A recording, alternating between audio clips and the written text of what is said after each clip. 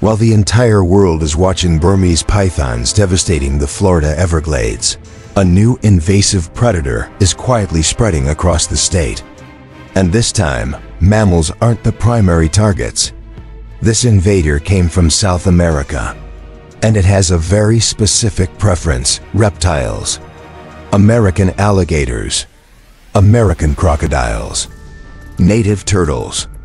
No reptile is safe. But the scariest part, most people don't even know it's there. Until now. In 2013, scientists from the University of Florida made a disturbing discovery. Camera traps installed to monitor crocodilian nests started recording something unexpected. Images showed an unknown predator invading American alligator nests. Day after day, this invader returned. And with each visit, more eggs disappeared. In less than a week, entire nests were completely empty. But it didn't stop there. Cameras at American crocodile nests, an even more threatened species, also captured the same invader. 50 images. 50 documented invasions. And here's the detail that alarmed scientists. This predator wasn't just eating eggs opportunistically.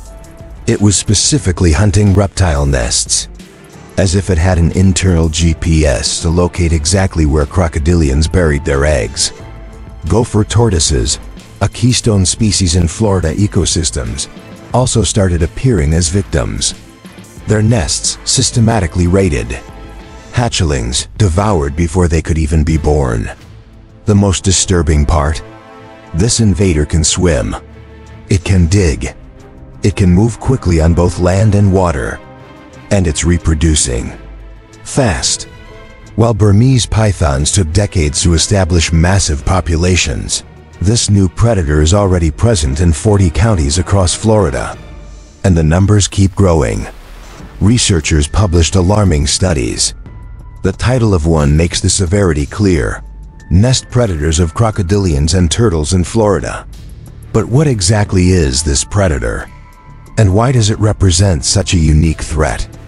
Before revealing the identity of this mysterious invader, if you're enjoying this content and want to stay updated on the most current threats to wildlife, subscribe to the channel and hit the notification bell. Now let's discover who this predator is. The invader is the Argentine black and white Tegu, Tupinambis merianae. And it might not look as scary as a 20-foot python, but its impact on Florida ecosystems could be equally devastating. This lizard can grow up to 5 feet long and weigh over 15 pounds. Native to Argentina, Paraguay, and Brazil, it arrived in Florida as an exotic pet.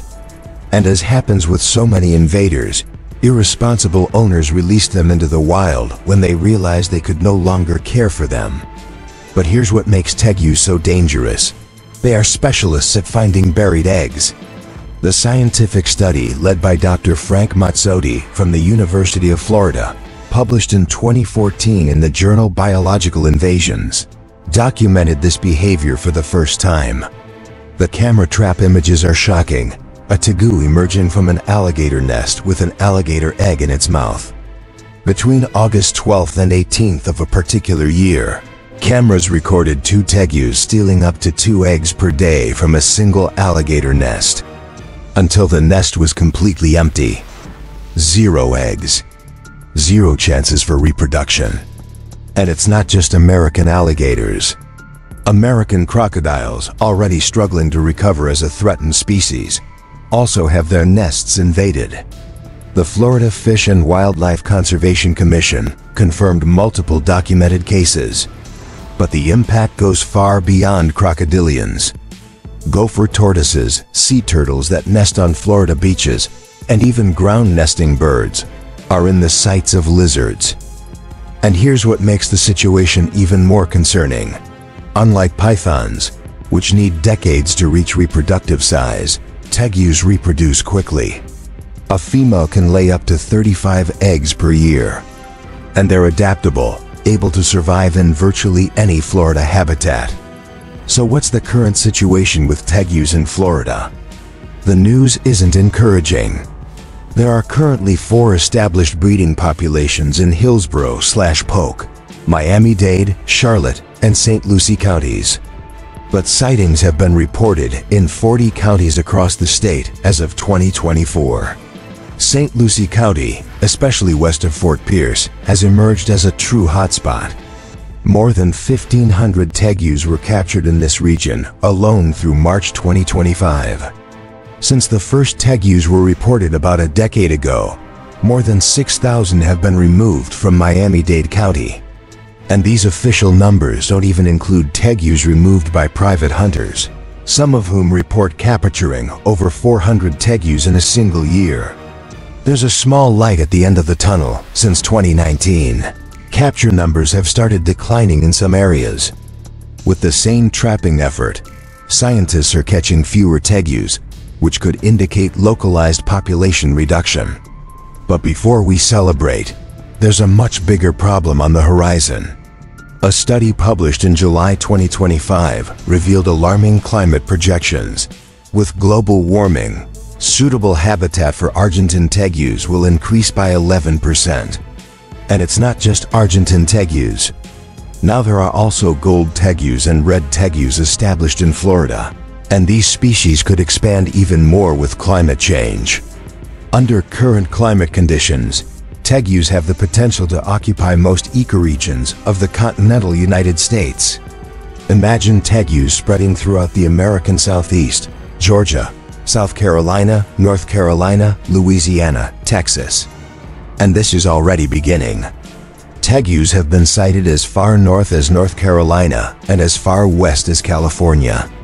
A breeding population has been confirmed in Georgia. So what's being done? Since April 2021, Florida banned the sale and breeding of tegus. Those who already own them must register and microchip them. All commercial breeding must cease by 2024. These are important measures, but they may have come too late. Scientists at the University of Florida are developing smart traps equipped with artificial intelligence in Fort Pierce, hoping this technology will help suppress established populations. And there's a curious positive side. Some of Florida's native animals are starting to fight back. Bobcats have been documented hunting tegus. Adult alligators eat tegus. Even cottonmouth snakes are preying on young tegus. It's nature trying to adapt. But the reality is that tegus are here to stay. And as long as they keep reproducing, the nests of alligators, crocodiles, turtles, and birds will remain under attack. The future of native reptile reproduction in Florida is at stake.